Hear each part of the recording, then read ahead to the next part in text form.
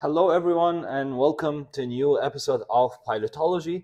Today, we're going over Vx and Vy, how they change with altitude. I have received several comments on my channel multiple times to discuss it, and oh my God, I hate this question. I hate when somebody asks me this question. I hate when a student bring it up. Not for any reason. It's actually pretty simple, but I feel it involves too much aerodynamics. But we're gonna explain it today. We'll make it easy and we'll go over it with the pilot language. We're going to cover the aerodynamics, but we're also going to simplify it with the pilot language. So we know what's the purpose of Vx and Vy. Vx is the best angle and Vy is the best rate. What does this mean? Vx is basically for clearing obstacles because it gives you the most amount of altitude with distance wise, while Vy gives you the most amount of altitude with time wise. So if we grab two planes and we measure the amount of altitude you gain in a 1 mile, Vx will give you higher altitude. But if we measure the amount of altitude you gained in 10 minutes, Vy will give you the higher altitude. And we already know that, so I'm not going to spend so much time on it. But now we want to understand, how does Vx and Vy change as you go up in altitude? Well, the answer everybody knows is, as you go up in altitude, Vx will increase, Vy will decrease. And where they both meet is the absolute ceiling. The absolute ceiling is basically the altitude which the airplane cannot climb anymore. That's the maximum of your airplane. But why does this happen? Why Vx increase with altitude and Vy decrease with altitude?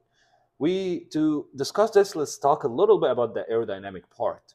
When it comes to Vx relies on thrust available versus thrust required, while Vy relies on the power available and power required. And I hear a lot of people repeating this, but they don't actually understand why. Why does Vx rely on thrust while Vy relies on the power? And to understand this, you really need to know the difference between the two words, thrust and power. Thrust is just force. If I want to define thrust, I'll say how hard you push. But power is work per time. How much work per time I have got done. And to further simplify this, let's give two scenarios. The first scenario, we have a boat which is trying to make it to the other side of the river with no drift from the current. Because there is a waterfall. So the goal of this boat is to make it to the other side with little drift or little movement. So what you're going to do is you're going to try to generate a lot of thrust, a lot of force. You have to row hard, not fast. You have to row harder to cover the most amount of the distance to the other side without drifting. On the other hand, you have the two boats which trying to race who's going to make it to the other side of the river. So there is no waterfall here, just pure race. So whoever pedal faster, it doesn't matter how much they drift, whoever pedal faster, they will make it to the other side of the river sooner. So this is power, how fast you pedal. That's why Vx relies on the thrust available, because it's how hard you push upward, while Vy relies on the power available and power required, because it's how fast your components are working to get you up. It doesn't matter the distance, it doesn't matter the airspeed, it's just trying to go there with the most amount of power, most amount of, or least amount of time. Now that we know why each one is with the other one, now let's talk about the aerodynamic part. And let's start with Vx, with the thrust available versus the thrust required. You're going to have your best angle of climb where you have the biggest gap between the thrust available and the thrust required. And this is just pure aerodynamic. This is a fact. You're going to have your best angle of climb in an airspeed where you have the biggest difference between the thrust available and thrust required, because at this point you have the most excess thrust, which is going to help you push upward to have the best angle. Now you see, as you go up in altitude, the thrust available actually goes down, and we already know why, because the air molecules is less. So the thrust you have in the atmosphere gets down, and to maintain the highest gap between the thrust available and the thrust required, actually the airspeed has to move up. This is where on the graph you're gonna have a higher or the most amount of gap between the thrust available and the thrust required. And the same scenario with the Vy, power available versus power required. You're gonna have the best rate of climb in the biggest gap between power available and power required. But as we go up in altitude, power available is less. And we can see that as you go up in altitude, you're gonna have the highest gap between the power available and power required at slower airspeed. And this is the aerodynamic explanation everybody keeps giving me, but always it doesn't click. For some reason, I don't understand it. So let's throw this explanation away for now because I'm done with it. You have the formal explanation to give to your examiner. Here we go. Now let's move it away and let's talk in pilot language. Let's actually make sense out of whatever I just said. Now, we already discussed that you need excess thrust or a bigger gap between the biggest gap between the thrust available and the thrust required to have the Vx. Now, when you're at sea level, Vx is pretty sharp. You can pitch up pretty well and clear the obstacle pretty well and get the best angle of climb. But as I mentioned before, as you climb, thrust available goes down due to the fewer air molecules in the atmosphere. That's just a fact. So you can't. So let's say your Vx pitch altitude is 15 degrees. You can't maintain this anymore. Okay, that was a privilege at sea level. You don't get this privilege anymore. As you go up in altitude, your engine and your airframe is struggling. You can't keep maintaining 15 degrees anymore. Otherwise, you're going to reach a stagnation point. The airplane wouldn't climb anymore.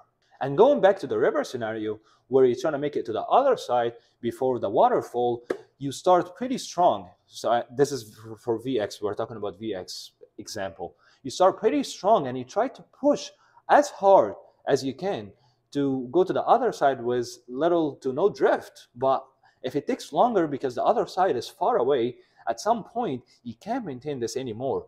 If you keep going like this hard, you're not going to row anymore, or you might just purely drift. So at some point you need to compromise the pushing forward and let go a little bit of pushing forward, let the river drift you a little bit in return of still maintaining the best angle for you in that scenario. Yes, it's not as good as you started, but at this point there is nothing you can do about it. That's just the current conditions.